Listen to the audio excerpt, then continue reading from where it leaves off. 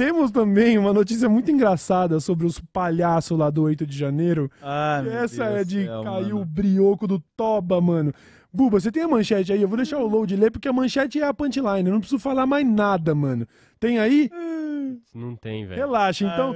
Load, você quer mandar essa pra deleite da galera? Mais uma novidade comprovando a inteligência, a genialidade dos golpistas de 8 de janeiro? Se eu falar pra vocês que os golpistas do 8 de janeiro, pra eles terem internet, eles entraram lá, invadiram e cadastraram o nome completo e o CPF pra acessar a internet em Brasília. Durante o golpe!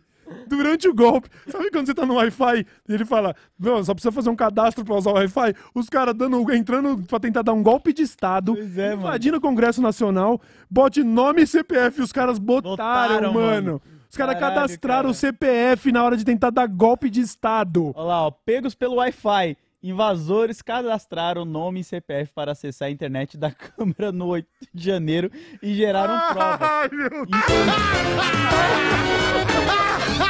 Eu vou embora! Informações constam de um ofício sigiloso enviado pela Casa Legislativa à CPI que investiga os atos golpistas. Mano, tipo, fico imaginando a polícia científica chegando lá pra pegar digital e os caralho. Aí alguém abre o banco de dados e fala assim, ô Zé, tem uns 600 nomes aqui de gente que usou o nosso Wi-Fi e os caras botaram o CPF. Tá lá, tipo, dia 8 de janeiro, das 10 da manhã até as 4h30 da tarde. Todas as pessoas que cadastraram nesse período aqui, ó, pode bater no CPF, vamos puxar a capivara, vamos pegar endereço, vamos pegar... E é isso. Caralho, cara. Imagina que legal você confrontar uma pessoa, chegar assim, seu Arlindo, bom dia, tudo bom? Aqui da Polícia Federal. Onde o senhor tava no dia 8 de janeiro, às 2 da tarde? Aí ele vai dar um migué, né? Tava na praça jogando xadrez, por quê? Tá, não é porque você botou seu CPF no Wi-Fi de dentro do Congresso Nacional? Você não tava dando um golpe de Estado, não? Ele, verdade, olha.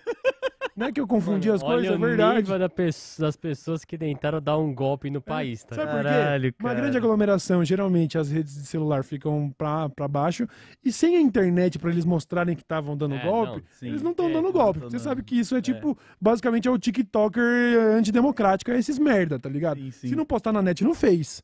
Não é pelo Brasil, é pelo clout, é pelos likes, tá ligado?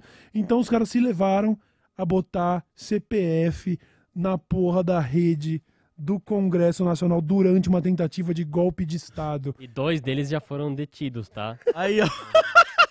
Oh, é bizarro, cara, porque às vezes a gente tá em algumas praças públicas, em algum shopping, e sempre que você vai ver se tem internet grátis, você pensa naquilo, pô, eu não vou cadastrar meus dados nessa internet que eu não venho sempre. Exatamente, já fico pá por meu CPF. Agora no mercado ali que eu compro, eles estão com... É porque você reparou que tem um monte de negócios agora que estão te coagindo a passar o CPF. Sim, né? sim. As farmácias já faziam isso. Agora tem supermercado que chega assim e fala assim, põe seu CPF, por favor, para o caso. Aí eu pergunto, por quê?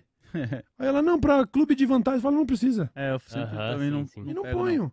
Não precisa. Você tem que... Pô, é um documento meio pessoal pra você ficar digitando por aí. Agora, se tem um lugar onde eu não digitaria, seria numa tentativa de golpe de Estado. Exatamente. Se eu estivesse tentando, sei lá, matar o Alexandre de Moraes, eu não ia botar meu CPF no Wi-Fi do Congresso. No Wi-Fi da sala Alexandre de Moraes. Caralho, mano. Qual que é a rede aí? Qual que é a rede? A rede é SPF2.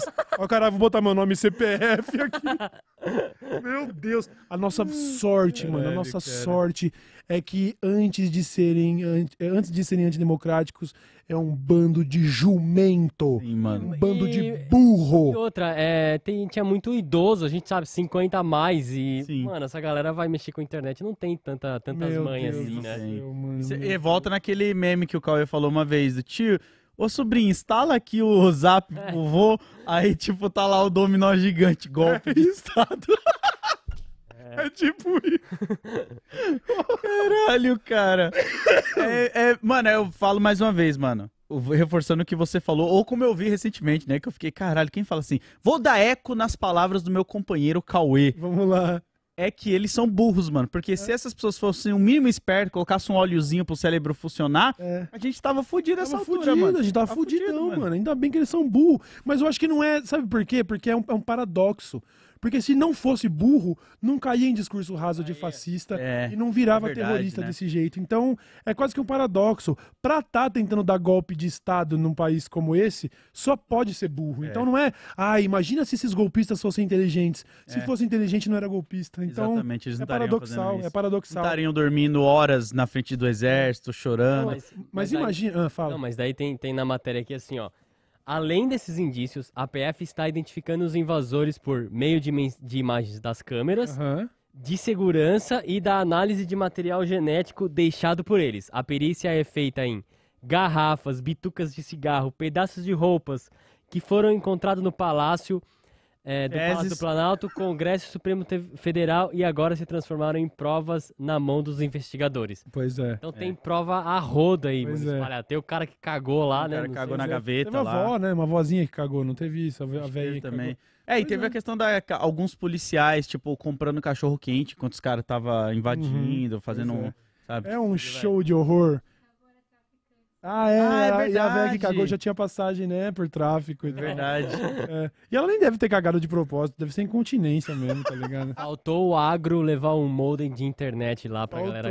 Faltou um Starlink, né? Faltou, velho. Se pedisse pro Elon Musk, ele dava, se fosse pra dar golpe de Estado. Ele que é simpático a isso, né? Que já inclusive falou que sobre veio isso na aqui, Bolívia. falou que ia trazer Starlink pras escolas e até hoje nada. Nenhuma. Deu pra meia dúzia de fazenda aí, com 6 milhões de hectares e as escolas que se foda, né?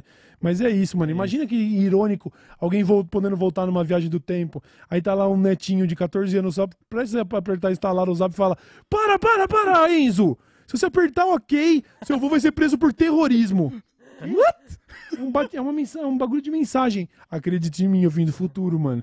Imagina, mano. Meu Deus. Caralho, cara, é bizarro demais. É isso. Esse é o Brasil que nós estamos vivendo. É bom poder rir agora que a tragédia já passou, certo? Sim. Estamos acompanhando essas pessoas sendo presas porque botaram o CPF no Wi-Fi do Congresso. Eu vou dar uma estudada em como foi a ditadura na década de 60, assim, no Brasil e tudo. Porque eu queria comparar, assim, na época que não tinha internet, né, que não tinha tecnologias como a gente tem hoje, pra ver se tem algo assim que eu olho e falo, caraca, pelo menos nesse ponto aqui. Só que foi inteligente. Tá ligado? Os caras foram aqui, fizeram um bagulho diferenciado. Pois é, né? Porque hoje em dia... Hoje em dia tá patético, viu? Tá bizarro. Tá bem pateta. Vamos ler mensagem? Boeira!